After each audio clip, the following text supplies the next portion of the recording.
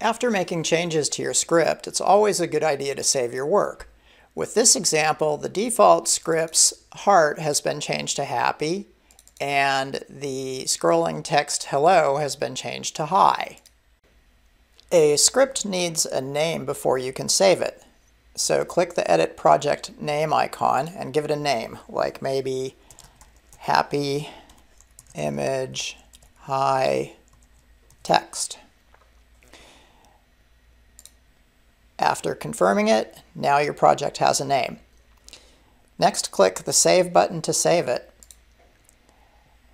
The .hex file copy of your project will be in your Downloads folder,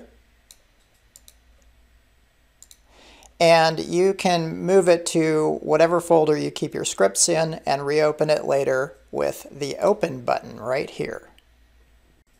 Before opening the script, let's make some changes to verify that the script you save is the one that's being opened.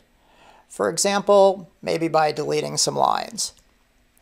Now, click Open, select the script that you want to open it, and confirm that it's okay to replace what you're currently working on with the script you saved.